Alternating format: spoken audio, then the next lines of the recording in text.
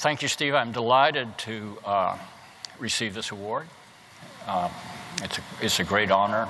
There are many people here that I know, Ed Taylor, many other people from MIT who've gotten this award, and I'm happy to join their ranks. What I'd like to talk to you about today is the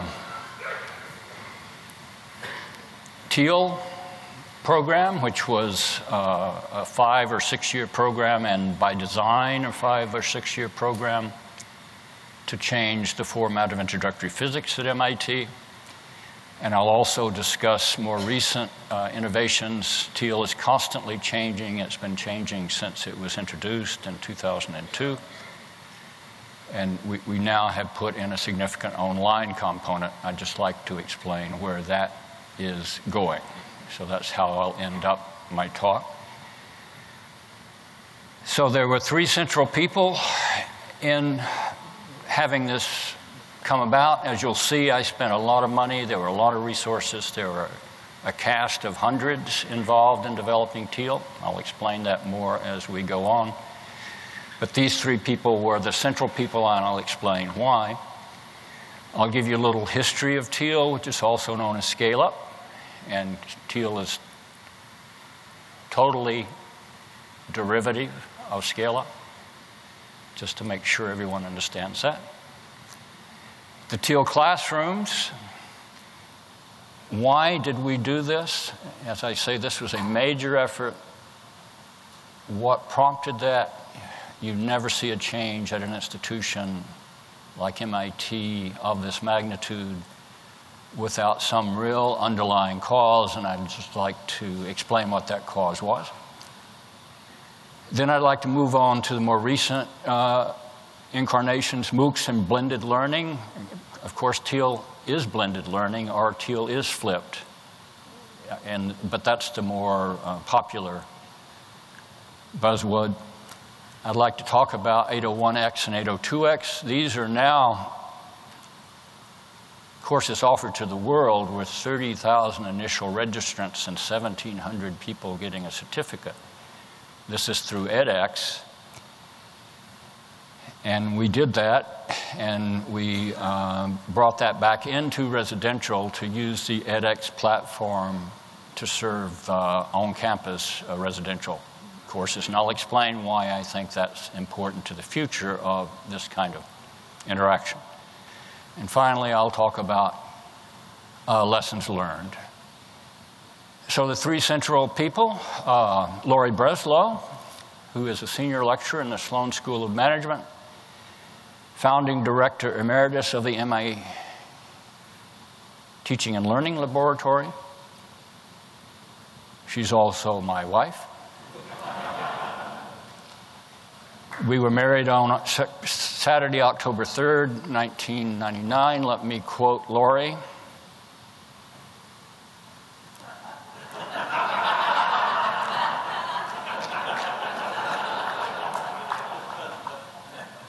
She's made a great sacrifice for MIT education.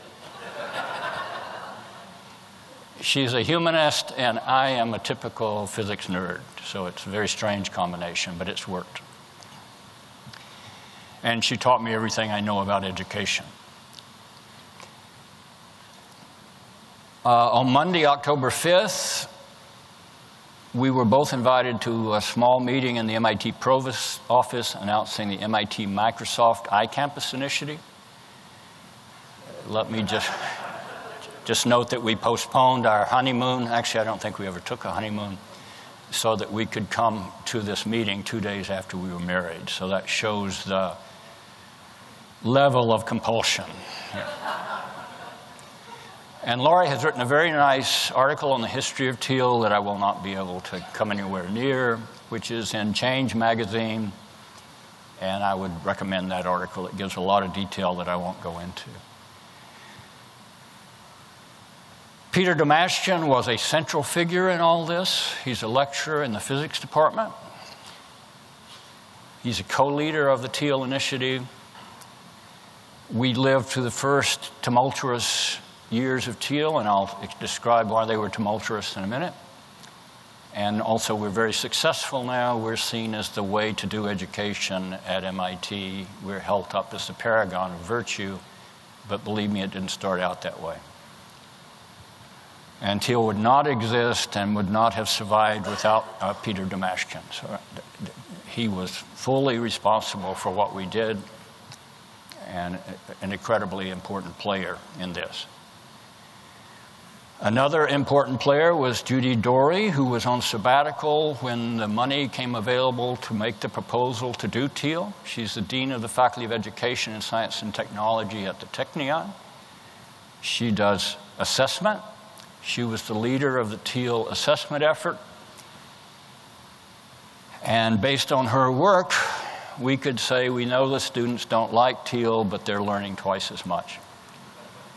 And believe me, at one point, that saved us, because we got a very negative reaction from the students when we started this. So let me tell you a little bit about the classrooms. This is a 3D rendering of the first TEAL classroom. We have 2 of these. These are modeled after North Carolina State's classroom. Actually, we had Bob Beekner come up, and also Karen Cummings, who was doing studio physics at RPI in those days, to advise us on designing the classroom, because we built this from scratch in an existing space. Lots of things that, actually, let me go over here. I'm sorry. Lots of things about this classroom. We have a room for equipment, which we bring out for the desktop experiments. There are lots of whiteboards, so students can do interactive things, and I'll show you a video of that. No central front to the room. There's a station here that we use to do various things, but the instructors ideally walk around and do not stay at that central lectern. I'm going to show you a video, courtesy of Saif Rayyan, who's put this together. It has many MIT freshmen in it, all of whom have signed releases. I've got the chair of the MIT faculty, Krishna Rajagopal, teaching in it. He's a physicist. Peter, many undergraduate TAs, which are very important in our implementation, and Peter's idea, and graduate TAs, and we have a technical services group members who keep the computers running and and help with the various technical issues.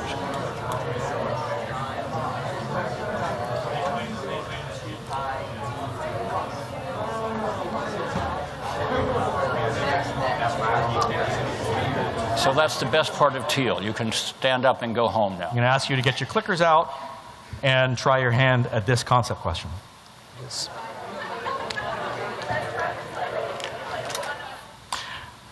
Okay, so the most popular answer only has 50% of you, so please discuss among yourselves, and then if you would like to re-answer, go ahead. Well, I mean, if the charge has like an initial velocity, then it wouldn't follow. Or it has a mass and it follows. This is an undergraduate TA, a student who's taken the course and has been recruited to help in the classroom. If you were to take your hand as an arrow, and you're the point, which way would you point to get the Earth's magnetic field in this room?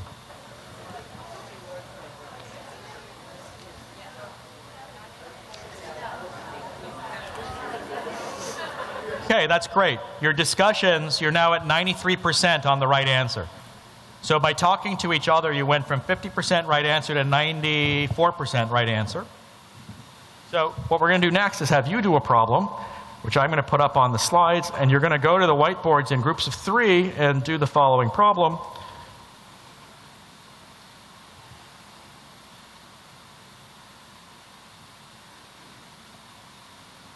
These are all students working in groups of 3 with instructors coming around.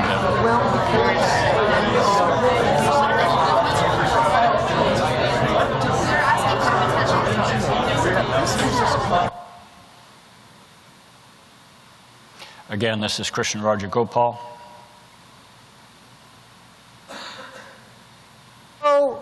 when I'm looking around the room, what I'm looking for on the boards, first off, having a diagram makes a ton of difference. And when I look at your diagrams, I'm trying to see where the vectors are on the diagram, just to make sure everything is done right. I see right answers, but I don't always see diagrams. And what we're trying to do here is setting up the basic skill. This is skill number 1. This is a really nice solution right here. I don't know which, I guess it was a group sitting somewhere near here. The first thing to realize this is a student-done problem that Krishna is talking to. In the I-hat direction. There, do you see the lightning bolt? By dumping that charge through a little minor lightning bolt into the ground, and it's getting to the ground through this. Like charge, you can think of this as being the analog of what we did last time, rubbing fur on the plastic. And as I start to charge that, you notice the little grass seeds lining up. What we have here is a Kelvin water drop experiment. This is a clever way, due to Lord Kelvin, of generating a potential difference between these two little balls here. And what's your name? Jonathan. Jonathan just heard a spark. I don't know if the rest of you could hear a spark. What you see is that the external charge has induced a charge separation within the conductor.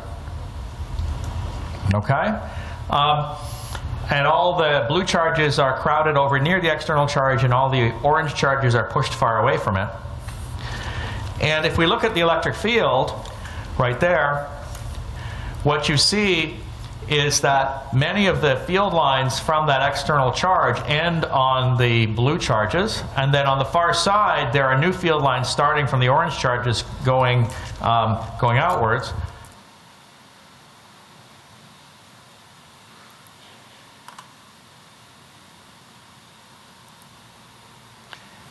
So that's the best representation of what we do. Believe me, it has evolved enormously since we first started doing it. When we first started doing it, we had a lot of lecturing and not very much interaction.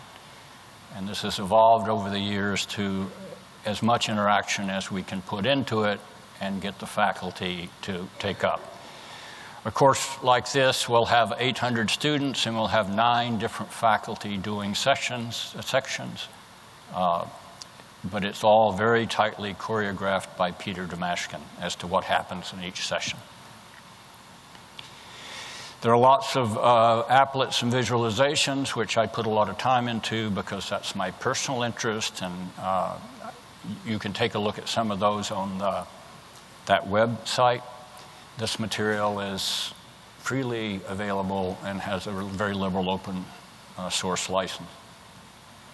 The timeline for all this was in about 2000. I proposed a 5-year plan, and we followed that 5-year plan. I think it actually took us 6 years.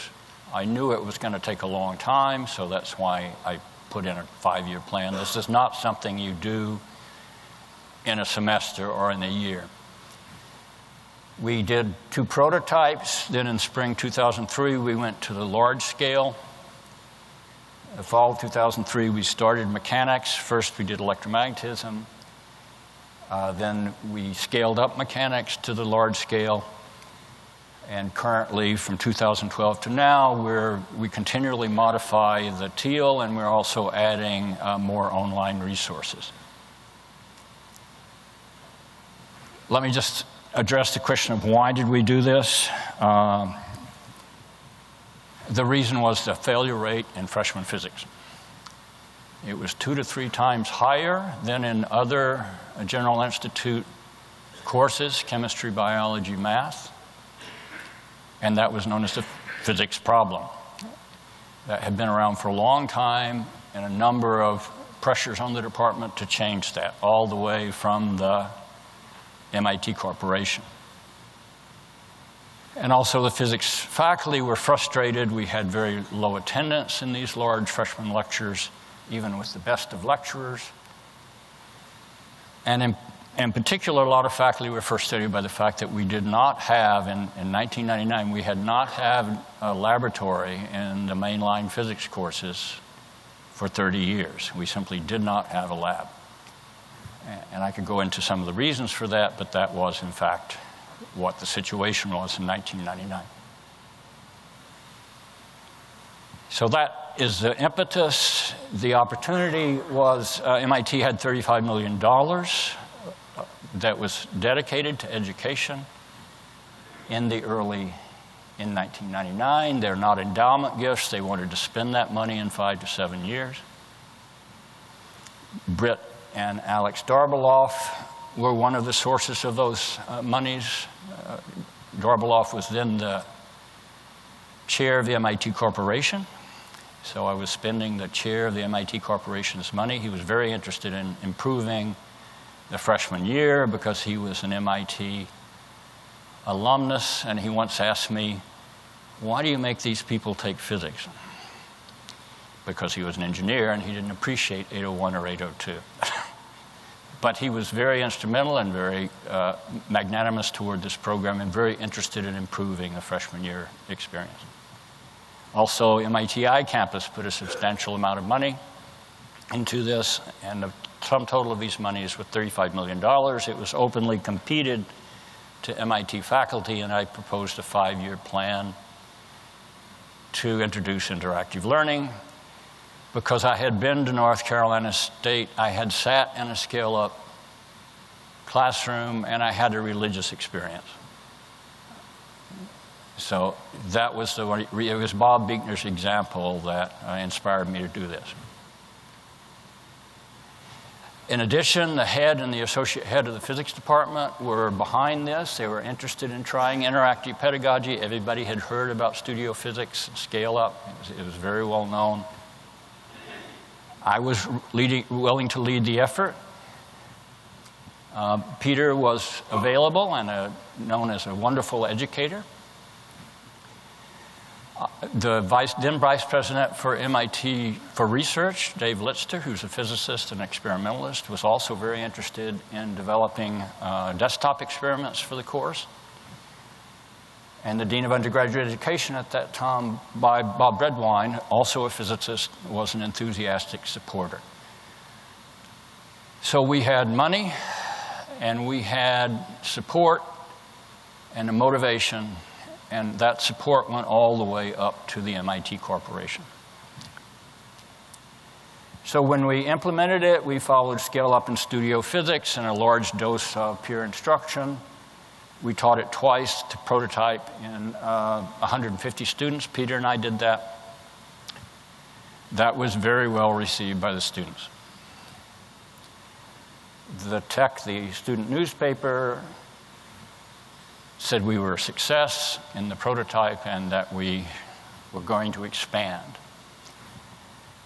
Unfortunately, that favorable student reaction went away in the spring of 2003, when we went to the large 800 student courses. We had a lot of faculty teaching who had never taught in this format before, and we did a poor job of training them to teach in this format. So then the student reaction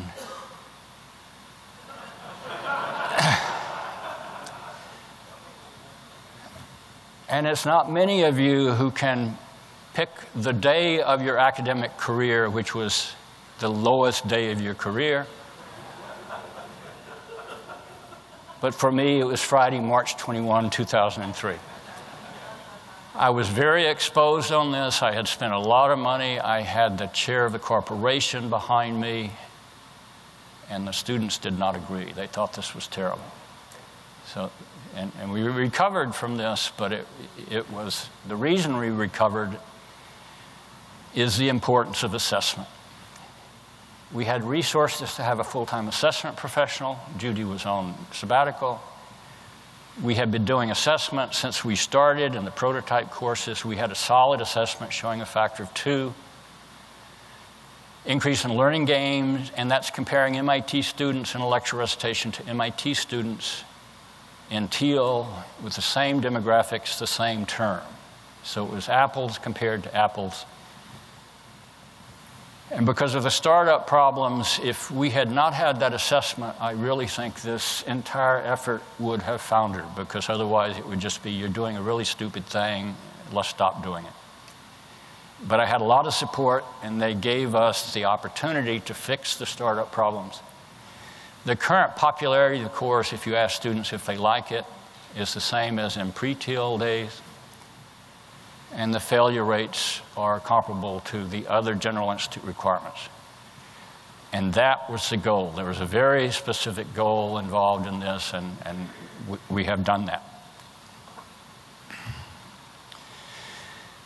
So that's TEAL, and TEAL is continuing to be a work in progress. Let me talk about more recent things, MOOCs and blended learning. Again, TEAL is blended learning. Scale Up is blended learning. It is flipped. So I'm just using the local current buzzwords. So in 2012, MIT with Harvard set up edX. It's a nonprofit corporation. It's not part of MIT. It's a standalone nonprofit to offer courses to the world in the MOOC format. This is from the edX webpage.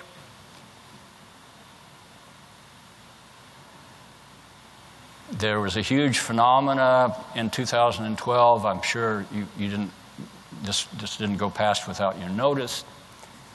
And there's a lot of expectations, and a lot of expectations that are tempered by reality now. But nonetheless, it was a huge phenomenon.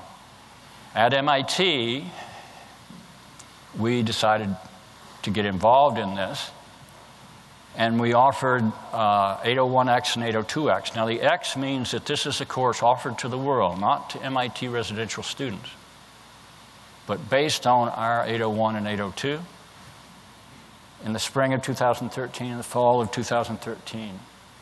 And that motivation was from the then department head, Ed Bertschinger, who wanted to build online edX courses in physics for the world. And that was an altruistic motivation. We got involved in this for altruistic motives. I was the project leader.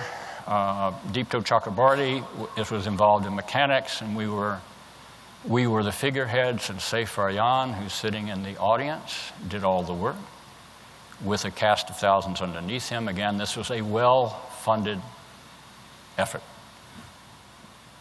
And the MOOCs were well received. We had 30,000 original registrants in both 801X and 802X, and about 1,700 certificates, and the course reviews were quite favorable. And in doing this, the department gained a lot of experience with the edX platform and influenced the design of the edX platform. And that was one of our reasons to get involved, because we did want to influence the design of the edX platform. The ultimate goal was to use the experience we had with MOOCs to improve residential 801 and 802. Using the edX platform to deliver online resources. And indeed, we came back in the spring of 2014 and incorporated the edX platform into the residential course. Now we're back to classes of 800. Let me just note the timeline. We did, in the spring and fall, 2 courses. Each have started out with 30,000 students, each of which gave 1,700 certificates. This was an enormous amount of work, just an enormous amount of work. And then we turned around in the spring of 2014 and brought that back into residential. The reason that worked was Saif Aryan, who's sitting in the row here, and I'm glad that he's sitting there, because I wasn't sure in the spring of 2014 he was going to live through the end of that offering. I think he slept for 4 hours a day, something like that. Luckily, at that point, I was very senior. I'm very old. I'm 72. So at that point, I just get to say, you do that, you do that, you do that, and then go to bed at 9 o'clock. But Saif didn't have that option.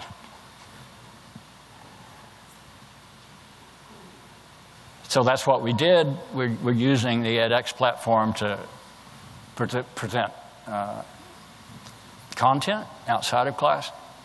Lori was involved in Formative assessment to help strengthen the connection between the edX courses, which are open to the world, and the on-campus residential courses. And in particular, the question we're asking, and many questions people are asking and will be asked for the next 10 or 20 years, is what online resources help students best, most effectively with the face-to-face instruction. There are a number of elements. I'm not going to get into these, other than I'd like to point out that Charlie Holbrow was working night and day. His wife Mary complained to me about what have I done to Charlie. He doesn't have anything to do but put stuff on a MOOC. But again, this was all led by SAFE. And if you see him after the talk, walk up and shake his hand, that he lived through all this. So this was extremely well received by MIT students. One of the reasons was that I had really royally screwed up 11 years before this. I did not want another article in the student newspaper saying, "Oh my God, John Belcher has done it again." I got students involved in every level of this. I had them advising on as to how to put the content online. They were student leaders. I paid attention to what the students wanted. I wasn't even so interested in what the learning gains were. I just did not want the students to not like this. So in fact, they liked it. There's an article by Safe and I in the faculty newsletter saying that they liked it. Let me just give you one indication. We asked them the question, should 802 continue to use MITx? That's edX inside MIT. And the answer was 95% yes. You who've taught know that you never get a positive 95% reaction. That never happens. But it happened in this case because we were so careful to do what we thought the students would like, and we succeeded in doing that. I also think what we did was pedagogically very useful, but I didn't want another petition. I'd already had a petition. So that's a little history of what we've gone through. In particular, this is a continuing process. I was in a scale-up discussion yesterday morning, and someone in the room said, who started Scale Up in 2002, said, I wish they'd told me it was going to be a 13-year process. And indeed, I think this is going to be another 13 years of experimenting with the online component to make it work with the blended component. So this is nowhere near finished. And let me just tell you the lessons we've learned from all this.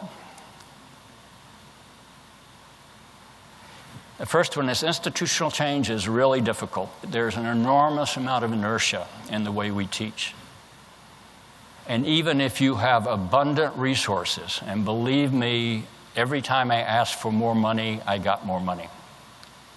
I don't know of any other situation in education except that moment at MIT at that time, which you remember was the start of the dot-com boom, where the money was flowing so freely, because MIT was really worried about the competition with online courses, and still is, I might add. And I had support all the way from the chair of the corporation through the president, through the provost, who is Bob Brown, now at Boston University, through the dean of undergraduate education, to the department heads. Every one of those people supported me. And indeed, they supported me when we got such a negative reaction in the spring of 2003. They gave us time to get the bugs out. But that was also due to the fact that we could demonstrate that there were really great learning gains involved. So that's why I have number 2, is assessment is really important.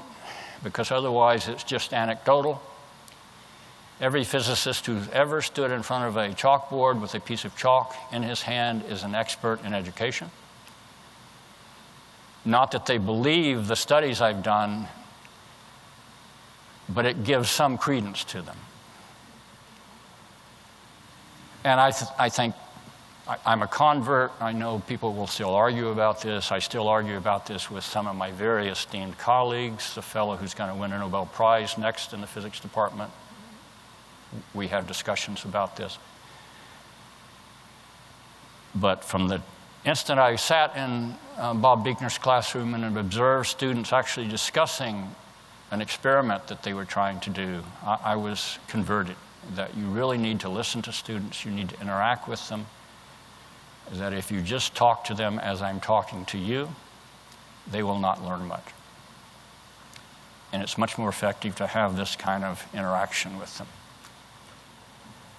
So I think looking forward, the challenge of the future is how to take these blended flipped classes, put in a substantial online component that effectively frees up more time for face-to-face. I think that's the goal we should be looking for. And the word is effectively. How to do that is not really clear to anybody. I think there's an enormous amount of data gathered in online platforms that will help in this effectiveness. And in particular, let me give you an advertisement for a talk of the kinds of studies that are ongoing both at MIT and other places. This is a talk this afternoon at 4:40, which talks about using the enormous amount of clickstream data we have from using the edX platform to try to understand what students are doing. And in particular, I'm not going to go into this, but we have a record when a student is on the online platform of every click, the time of every click, and where they were going to in the course material.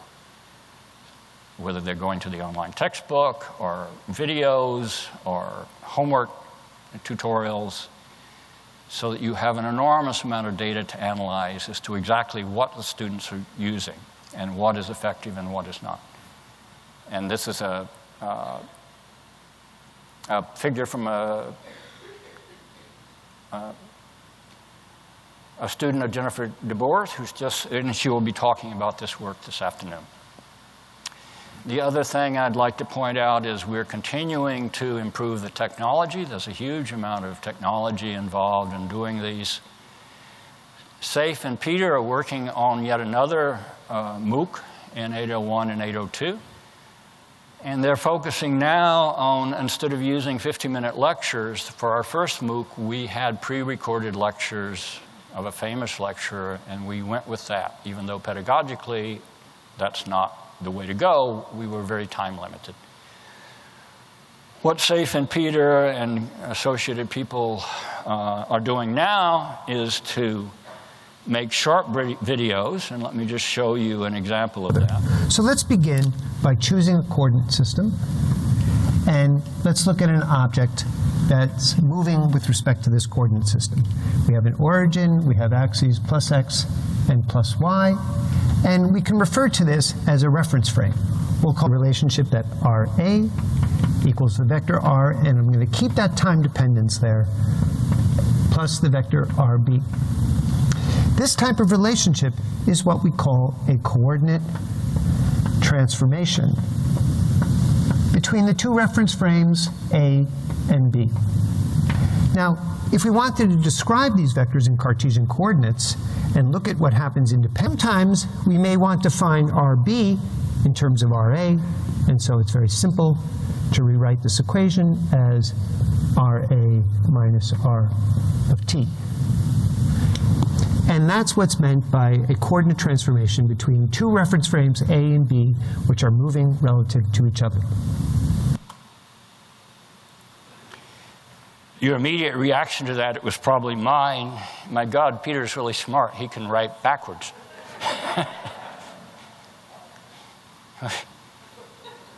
And I'll let you work out how this works, but he doesn't write backwards.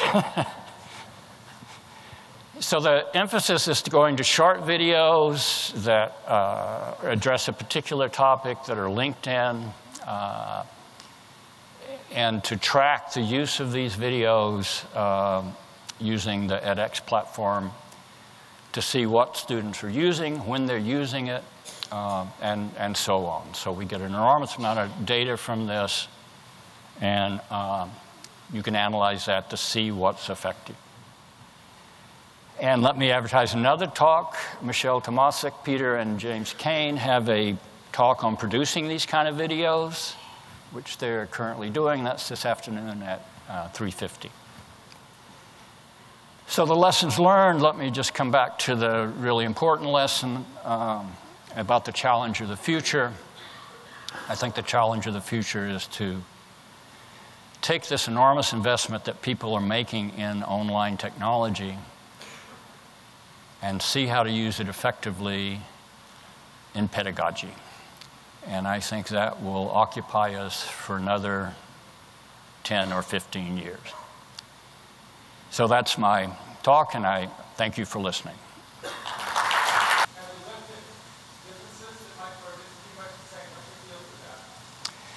My feel for that is MIT students are not that different from your students.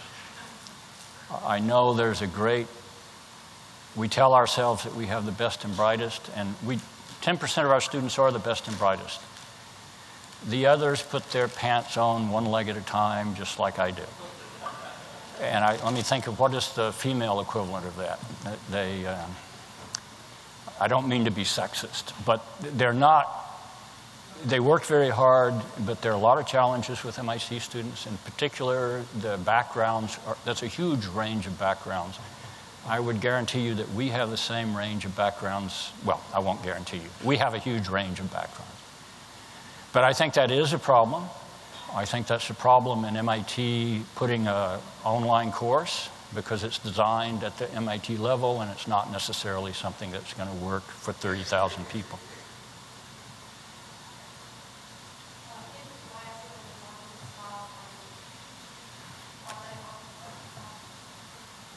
I'm sorry, small groups?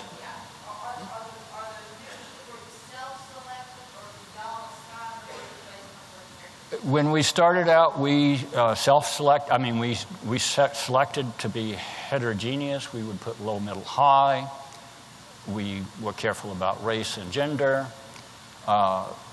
In recent years, we have gone away from that.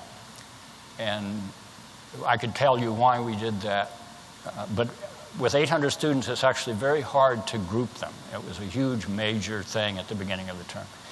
Nonetheless, they do sit in groups. We let those students stay in the groups for the entire term, so there'll be a group of 3, and we let them self-select. And that seems to be working.